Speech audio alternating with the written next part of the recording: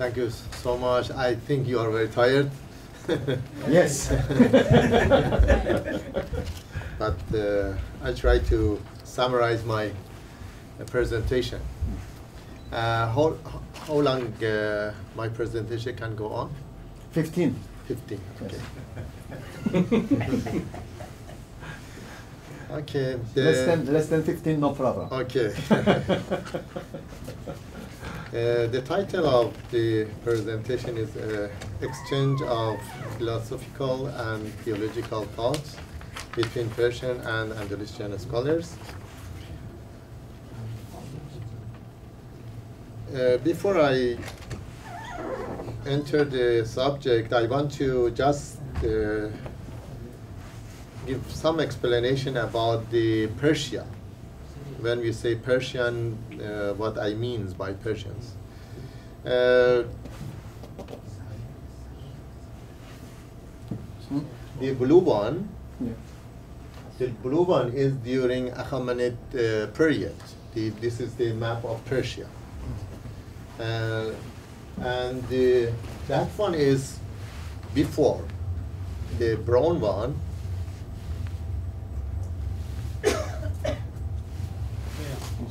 okay. The brown one is before Islam.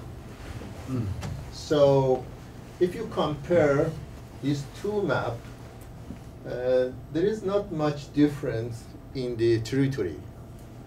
So in fact, when we compare, there were some period that the map of Persia is a little changed, but in general, mostly the territory was almost the same. And since it was a long time, it created certain cultural territory.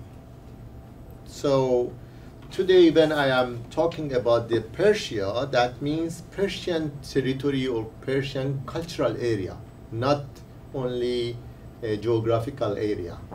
That means today, for example, mostly because Iran is the center, and in recent history they have changed. During the first Pahlavi, they have changed the name of Persia to Iran, and normally because Iran was the center of this map, so it represented the Persia in history. But anyhow, when we say Persia, it is larger area. That means cultural area. We are talking about the cultural area.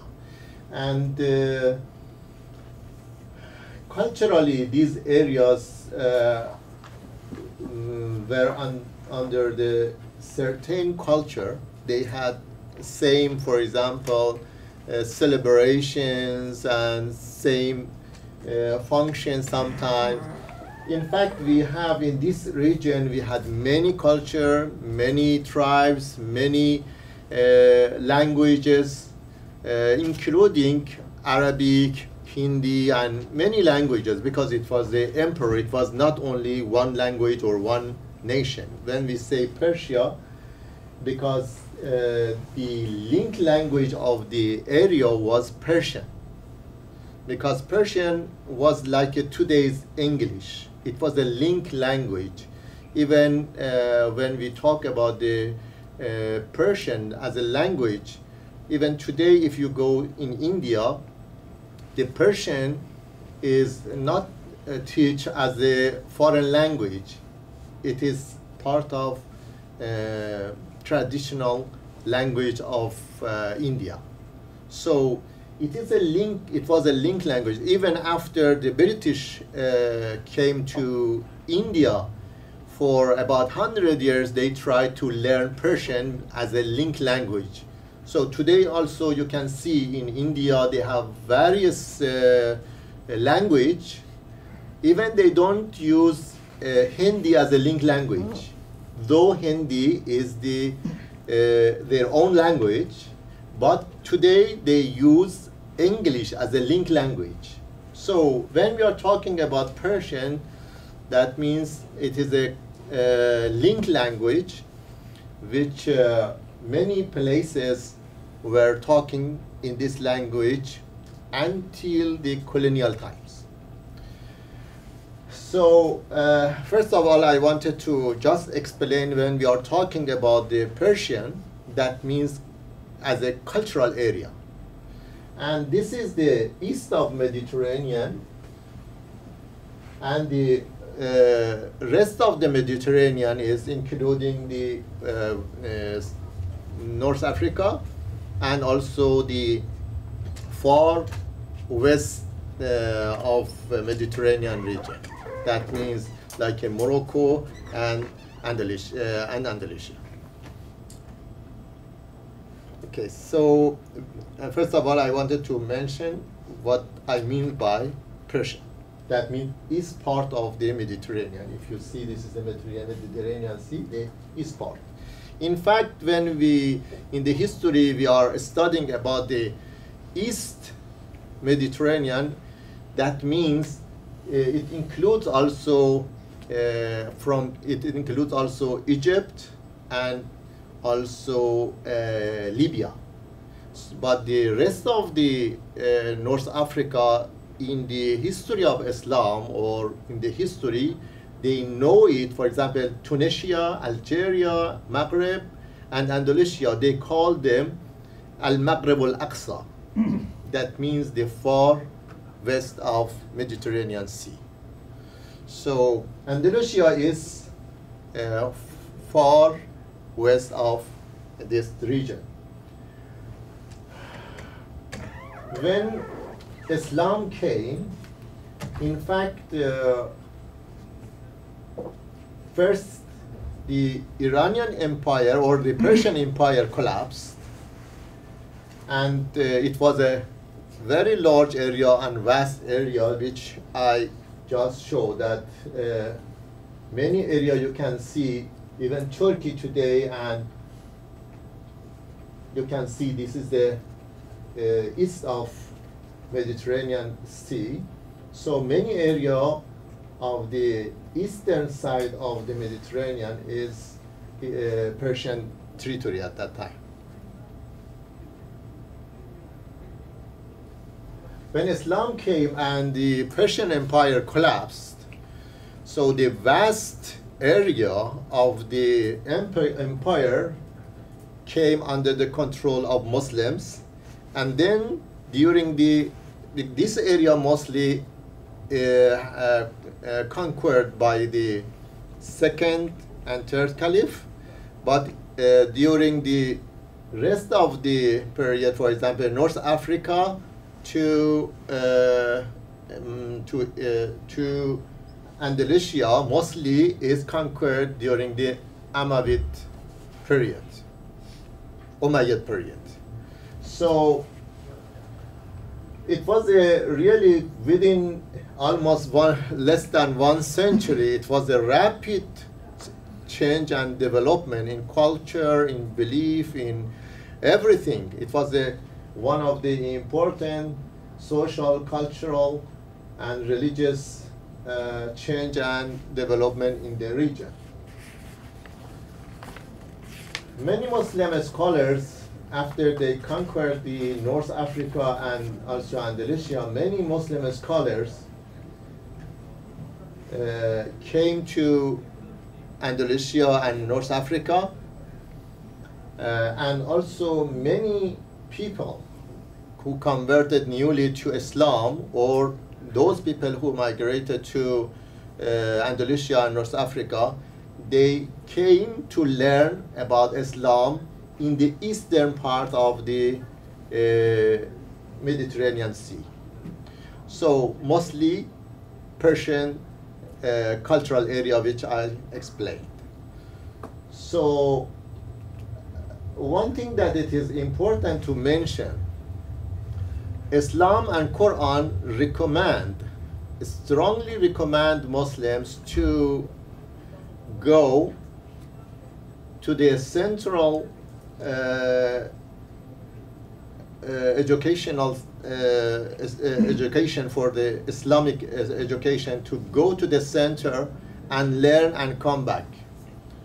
لِيَتَفَقَّهُوا فِي الدِّينِ. It's the Quran encourage Muslims to go and learn Islam from the educational madrasas or mosques, which were popular everywhere. And even during the Umayyad time, even the government used to send some people to preach Islam, and they have also built many mosques in different areas. So madrasas and mosques were also active wherever they have conquered. So other than that, one thing that was very interesting for the Muslim in the West and also Andalusia, one thing was very important for them, that they used to come every year to Mecca. On the way to the Mecca, they used to go to Egypt, because Egypt also was very active in the education. Many also people for some time settled in the Egypt to learn about Islam, but mostly also people go to other city in Baghdad, Isfahan, Nishabur, Herat, and these places to learn Islam.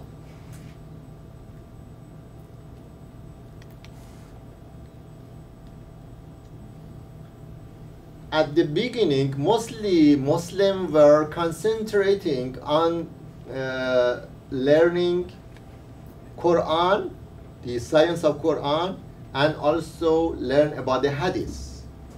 Mostly they were cautious to learn about Quran and Hadith. But later on, because of the various interpretations, new ideas and new schools of thought came to existence. For example, if I want to classify these few schools which emerged, it is one was on Quran and Hadith, Quran and Sunnah at the beginning. It was one current of the thought. And the second was Sufism after that, which was the second movement. And the third movement was philosophy and theology, which theology is when I say philosophy and theology, that means the theology which use philosophy to justify Islamic belief. So these four currents, in fact, were very popular little by little. Quran and Hadith, one movement, Sufism, and philosophy and theology. These are the few currents. Persia, which I explained. This is the first movement which I explained, that the Hadith advocates and those people who were very cautious to collect Hadiths, this was a kind of movement until they produce the large Hadith book like Sahih Bukhari, like Sahih Muslims and other Sahih. So before that, mostly people used to go and collect and listen to the directly lessons, the Hadith and the traditions from Prophet Muhammad orally. That means directly from the different people, until they came to collect the original books in Hadith like Sahih Bukhari and Sahih Muslim. For example, you can see that the Persian area was so active that although their language was not Arabic, they were so keen to learn Arabic and also to learn Quran and Hadith. And for example, Bukhari is the Sahih Bukhari is collected by Persians because he is from Kazakhstan today. So that means the first important books in Hadith produced by Persian in Persian areas. Like for example, Nishabur, that means the Muslim at Nishaburi. It's in today it's Nishabur in Iran. So you can see that these areas were very popular. The others, for example, Qazvin or today's Sistan, which is the area between Iran and Pakistan. So these areas were very active, and their madrasas were very active. Though they were not Persian, but their language was not Arabic, but they were keen to learn Islam, Quran, and Hadith. So at the first movement, they have learned Hadith mostly and Quran. And these people also mostly later on, this movement was against the other movement. That means they were against using the philosophical and also rational method to explain Islam and the belief in Islam. So they were not agree with the philosophy, and they were not agree with the rational use of rational method to explain the Quran and Hadith. And they were not agree with Kalam, that means the theology, because in theology they try to use rational methods. So normally the Hadith advocates forbidden the philosophy and theology which is based on the rational method. These are the books in Hadith which today we have, because these are the main source of Islamic studies. Philosophy of Muslim or Islamic philosophy, and sometimes we can see also they use Arabic philosophy. So in fact I am more comfortable to use philosophy of Muslim, because some Muslims are not agree with philosophy. So we can say Muslim, not Islamic philosophy, I use Muslim philosophies, because some Muslims are not agree and comfortable with using Islamic philosophy. As I told you, philosophy according to them is forbidden. So Islamic philosophy or philosophy of Muslims is in general is a discipline, is a major which talks about the existence of God, existence and nature, and the man, and the relation between nature and man and God. So it tries to explain this through the rational method, not only based on the Hadith or Quran. Muslims, when they wanted to explain their belief and to justify, mostly they used also the philosophy which they have borrowed many of these teaching also from the Greek philosophy. So in fact, in general, we can say that the philosophical movement started from Greek and came to Persian Empire, and then gone to Andalusia, and later on from Andalusia to West, which is normally they say the Renaissance mostly is borrowed the philosophical thinking from the Andalusia. Many people believe like that. So it is like a circulation of the thought. It started from Greek, and then Eastern Mediterranean, and then West, and then again came to Europe. When the philosophical thinking came to Muslim world, some Muslims like Ibn Sina and Farabi, they mostly emphasized on reasoning and on philosophy. They didn't want to mix it with the Islamic teaching. So among the Muslim philosophers also we have two groups.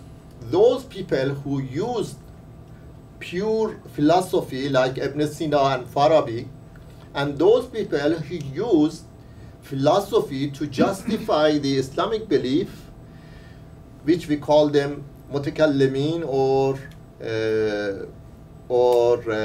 theologians. So we have two different groups who used philosophical reasoning. So these two groups, one is mixed with the Islamic teaching, and another one was just emphasizing on pure philosophy. So the philosophical thinking, when it started in Muslim world, they have first, it was started by Al-Kandi, and then followed by Farabi, and then Ibn Sina. So Farabi and Ibn Sina were those people who didn't want to mix Islamic teaching with philosophy much. But the others, they tried to use philosophy and philosophical reasoning to justify Islamic belief, like a Mu'tazila, which is one of them.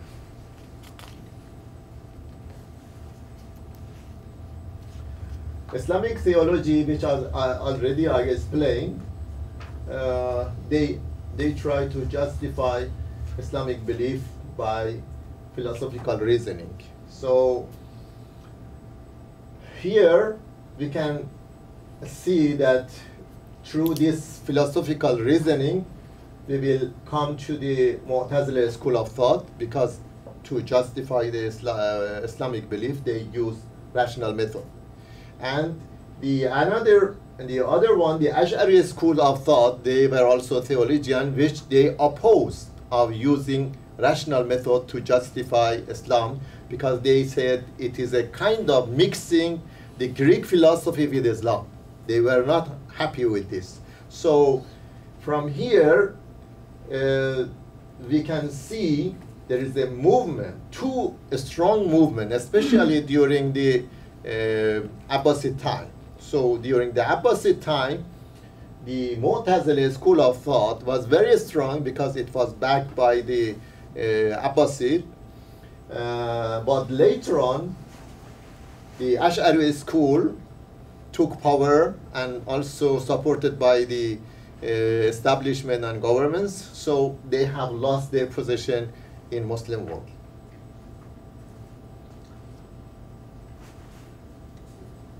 Here I just explained about the impact of politics on the philosophy. So already I told that during the Umayyad time, they tried to support Ash'ari school of thought during the Umayyad time. But later on, Abbasid supported the philosopher. So in fact, it was a kind of shift also, because normally when the scholars were active in the court and in the government activities, so normally when they engaged themselves in one government or one system or one dynasty, when the system were changing to others one, the new people who came to the power, they didn't want to use the previous scholars, Islamic scholars. So they used to come to the other faction and the other movement. So because of that, during the Abbasid time, they preferred not to use the Ash'ari school of thought and ulamas and the scholars. They preferred to go to the philosophers and those people who use the rational method, because they were not engaged in previous governments. But at the end of the Abbasid period, the Abbasid also started to support the Mu'tazila school of thought, and later on the Seljuqis who also collapsed the what is that, Abbasid dynasty. So they also supported the Ash'ari school of thought. And especially during this time when Fatimid also took power in the North Africa, I will try to finish.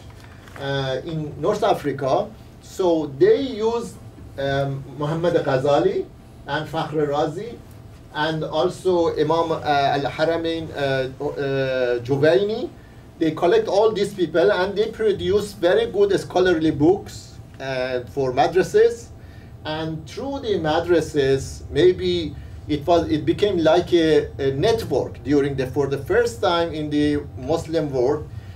It became like a network. That means during the Fatimid and during the during the Seljuk and also Kharazm-Shahiyan, these people made a web for the education because they were competing each other.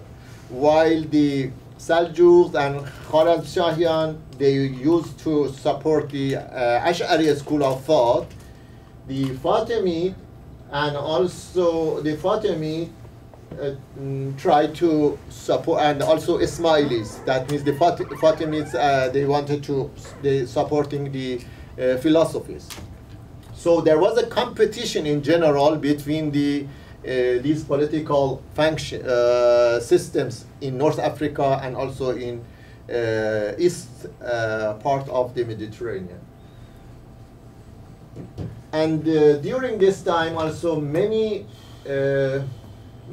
students came from Andalusia to eastern part of the Muslim world, that means especially in the Persian area, to learn philosophy and also Sufism, which little by little it became very famous, which since I don't have much time, I will try to explain that during this time, many books of Imam Ghazali were taught in most of the part of the Muslim world, and especially when the Salahuddin also took power after the Fatimid. So in general, after Salahuddin Ayyubi, so when it was the end of the Fatimid, so the whole areas, that means the North Africa and also Persian area, all became Ash'ari schools. So from that time, even today, philosophy and the rational method is not taught in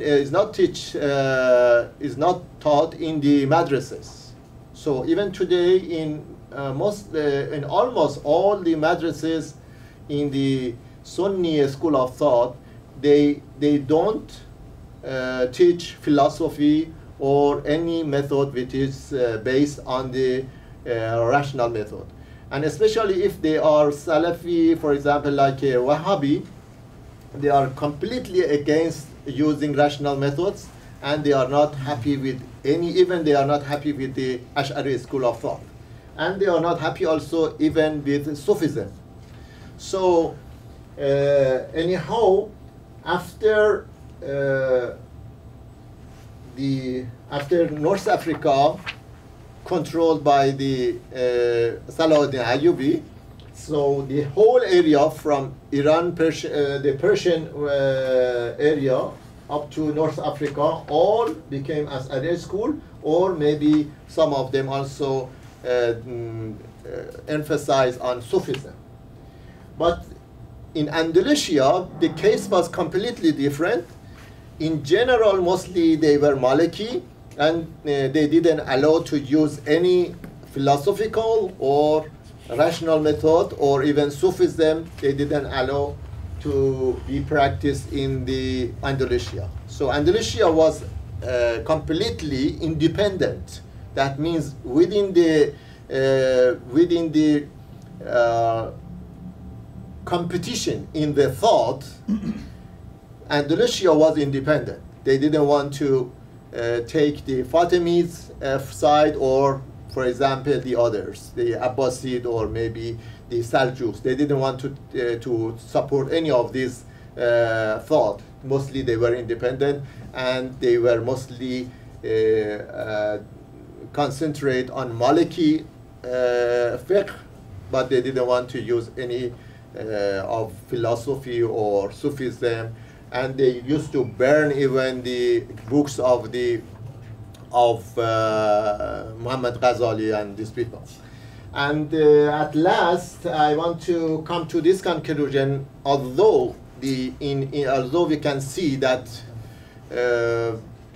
government and policy did not support the philosophical thought and also the Sufism in the Andalusia, but we have very good scholars they have produced, which the last one is Ibn Rushd, which was very famous in the history of Muslim philosophy. He is a very famous person, Ibn Rushd, and also they have produced also another person, very famous person, philosophical Sufi, Ibn Arabi, which he also become very famous. So at last, in the last period of the Andalusia, they produced two important people. One in philosophical Sufi, which is Ibn Arabi, and another one is Ibn Rushd. So these two people, in fact, even today, they have great impact on philosophy and in Sufism in Muslim world. These two people who produced by Andalusia. Both of them are Andalusians. So at the first stage, they received information and knowledge, and finally they have produced great scholars like Ibn Arabi and like Ibn Rushd, which today also they have a lot of influence on philosophy and Sufism in the Muslim world. Thank you so much for